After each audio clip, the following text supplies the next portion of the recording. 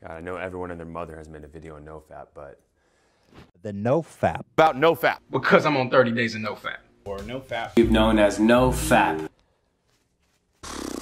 I mean, when people are making claims like this...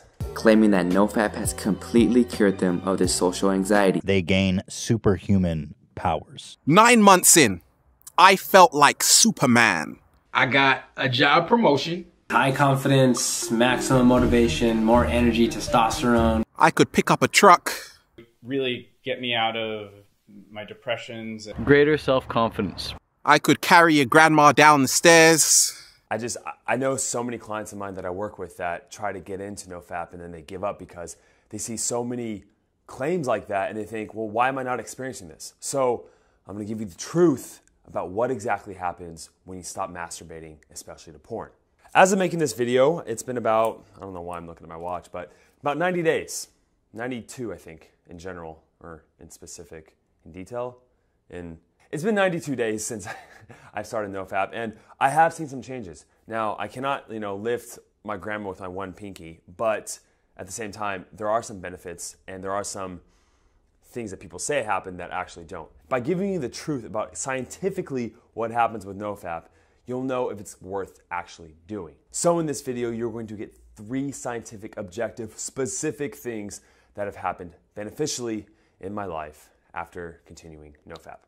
Number 1, I have a lot more of this. No, not watches, I have one watch, but time. I have a lot more time. Look, I did some research and the average porn session on Pornhub is about 10 minutes.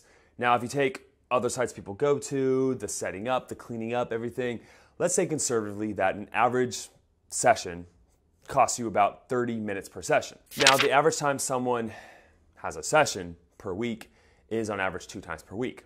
This equates to about 240 minutes per month, or 2,880 minutes per year, or 48 hours, or 2 full days of, doing your thing. Imagine taking 2 full days, 48 hours, and translating that time from that into working out, into meditating, into reading books, into trainings, anything self-productive. You see, by masturbating, especially to porn, what happens is that you waste a lot of time in areas of your life that you can develop. The second scientific sign of you quitting porn for good is regulating your dopamine system. Now, if you don't know this, dopamine is that neurochemical in your brain, that transmitter, that adds incentive to go get things in life. 50% of our dopamine receptors are activated when we're hungry for food.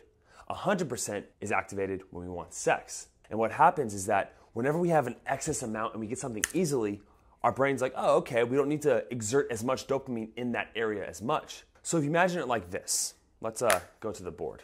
All right, so basically, thanks Josh there. So basically, this is the amount of times you're gonna get off. This is the level of your dopamines, 100% activated, 75, 50, etc. Let's say the first time you watch porn, you're very motivated and this much dopamine's released, 100%, but you didn't have to take a lot of action to get the porn since it's so instantaneous. You're getting all this reward, good, feel-good chemical from the easy access. Your body's like, okay, we only need to release this much next time to get off, to get that need met. And then the next time, it's that, and the next time, and eventually you need more novelty each time to get off, and you need less dopamine. So when you have that need and that desire to actually go out and talk to a woman, you're gonna have very little dopamine and very little incentive to go talk to her because of how easy you can get it when you're on the computer. Thanks, Science Josh. The last and final benefit is that it affects your mental health or your self-esteem. One study took over 450 people and asked them questions about their porn frequency and their mental health.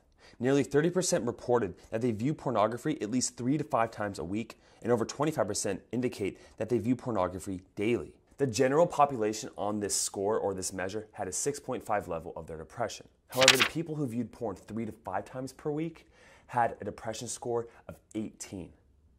Now, the question is the chicken and the egg. Are you depressed so you watch porn more, or does watching porn make you more depressed? I think they're cyclical. I think they affect each other. But essentially, this study shows that the more you view porn, the more isolated you feel and the more depressed you get. Another study showed that porn directly relates to your self-esteem, especially in bed. Basically, what this chart shows is that they look at what porn does and the realism or anti-realism that it has, and the perceived effects of how sex is supposed to be and the person's genital appearance satisfaction. And then that measures or decreases their self-esteem. And when someone is consistently viewing porn and they increase their standards for what they want to get off, but then they're comparing themselves to other people in the porn, they feel less motivated to go out and actually have genuine connections with others. Look, from my personal experience, not including scientific evidence, stopping the viewing of porn has drastically changed my life. Now, when I work with clients, they ask me if they can still masturbate and not watch porn. And honestly, I don't see a problem with that. I personally don't choose to do that, but because I think porn is the real enemy and not masturbation. But all in all, what happens is what I've noticed for myself and what I notice for clients that I work with is that when you stop watching porn, you don't isolate yourself in regards to sex. And also, imagine how you feel after you view pornography. After you view pornography, you feel guilty and shameful and kind of flat and disgusting and just deflated. I mean, Joe Rogan talks about that.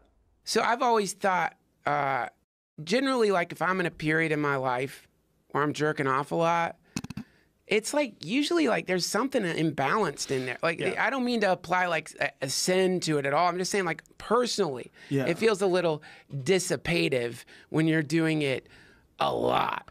I don't know. No, I completely agree. As a tip, start to recognize your emotional state before you view porn. Are you bored? Because boredom is often a reflection of things you're trying to avoid in life. When you're bored, you're lacking meaning. And when we lack meaning in life, we go towards pleasure. You know, and I've been personally struggling with stopping porn for years. And finally, I have it down. And honestly, I got to a dark place before I made the decision. I was doing things and watching things that I was not proud of. And the way it made me feel after, I hated myself. And there had to be a turning point. If I continued down this path, I was acting in a way that didn't match up with my identity.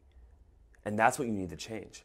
If you change your identity as someone who doesn't watch porn, because it's so accepted, someone who separates himself from the majority of society, that is able to become better, to reach a higher paradigm and to not succumb to something so cheap, to force yourself to work for things and earn it. When you're able to do that, when you're able to fully love yourself and get to a place where you don't need that cheap gratification, you have more self-discipline and more self-respect. And from there, man, you can move mountains and lift grandmas with your pinkies. Thanks for watching the video, guys. You know I love you. Show some support. Watch these other 2 videos about porn right here. And I will see you next time. Adios.